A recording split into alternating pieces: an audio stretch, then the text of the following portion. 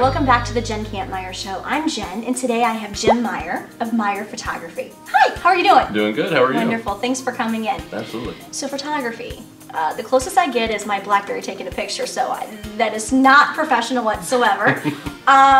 So your trends are families and kids, is that what your focal point is on? Yeah, we specialize in newborns and families. We do a world of other things as well at our studio, but we love shooting the newborns and the little ones and watching them grow those first few years. Okay, that's a lot of patience right there. I salute you for that. So tell me, okay, so we've got a 1-year-old and a 3-year-old, and I'm a mom coming in. How should I prepare for a photo shoot? Give me some tips around that.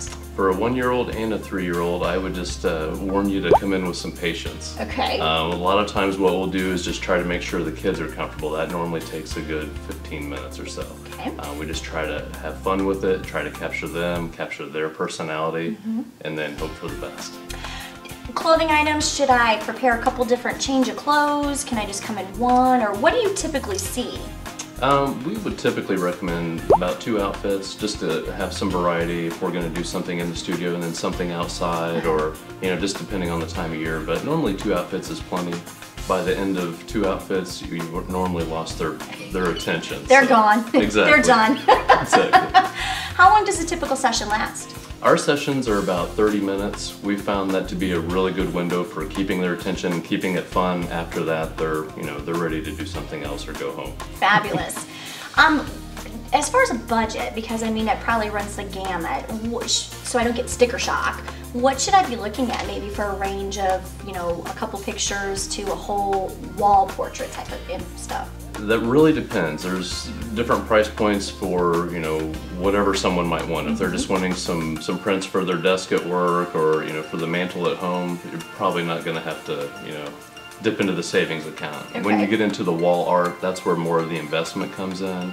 That could range anywhere from a few $100s up to, into the thousands, depending on what kind of pieces you want and the quality and the size. Fabulous. But you consult and work with your clients and kind of stay within the budget and recommend maybe this size or this picture or so forth. So absolutely. A lot of times we'll try to plan if they have a spot on the wall they want to fill, we'll maybe come up with a custom idea for that to make sure it fits and works well for their space. Great.